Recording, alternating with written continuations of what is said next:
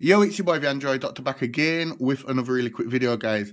So I'm here with a Samsung Galaxy S23 Ultra, and in this video I'm going to show you how to turn off the touch and hold to edit option.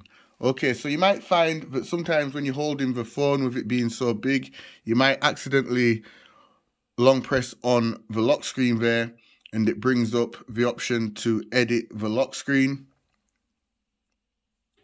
And you don't want to accidentally make any changes to the lock screen. So I'm going to show you how you can just disable it and turn it off altogether, so that if you do accidentally long press on it, nothing happens. Okay, so all you have to do is just pull down the notifications, go into the settings and scroll down to where it says lock screen. And here you will see touch and hold to edit. Turn it off. And now, if you accidentally long press on the home screen, nothing happens, as you can see.